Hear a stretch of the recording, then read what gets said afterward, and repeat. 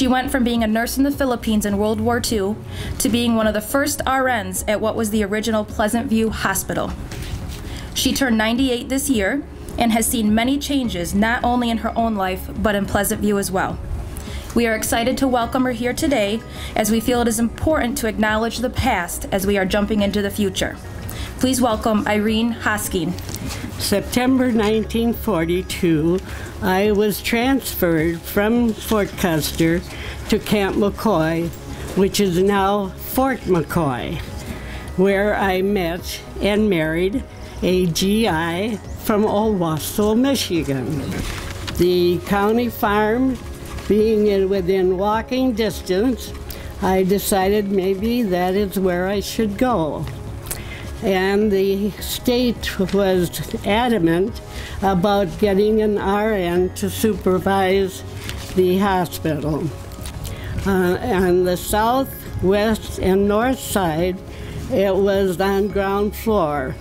East side was underground. There were no windows.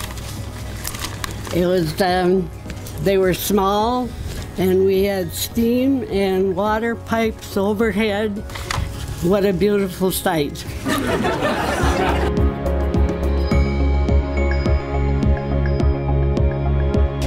From what the county has told us, the new Pleasant View will be the largest construction project in Shiawassee County history in several decades. And this is a prime example of what fiscal responsibility to the hardworking taxpayers with efficient collaboration can look like. With 103,000 square feet on 10 acres of land and an estimated cost of almost $25 million, we are making another important piece of Shiawassee County history.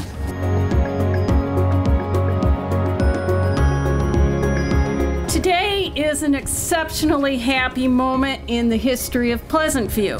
Board couldn't be happier to be able to offer to the community a new building. First, we'd like to thank the dedicated employees of Pleasant View. Every single day, they're meeting our residents with a smile. They are taking fabulous care of folks. We would like to thank Memorial Healthcare Development Corporation. It's their seasoned guidance that has helped us in the pre-planning stages and then, of course, in the planning stages to get this ball rolling so that we could be here today. We'd like to thank the Shiawassee County Board of Commissioners, and I see some folks out there, and other elected officials.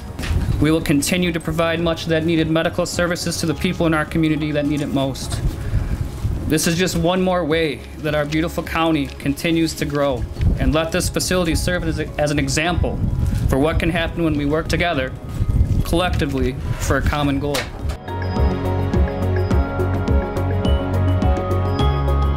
Our motto is caring for life. We've used this motto for a long time. Even through the branding process and perception research over this past year, this motto still rang true.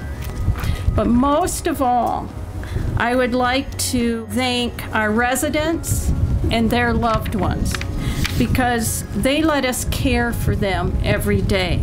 I look forward to the new Pleasant View, where I am sure the latest equipment will be available to you who are aging, and we do age, believe me.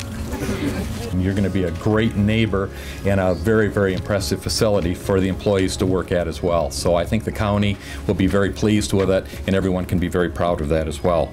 So in closing, I'd like to say welcome to the neighborhood.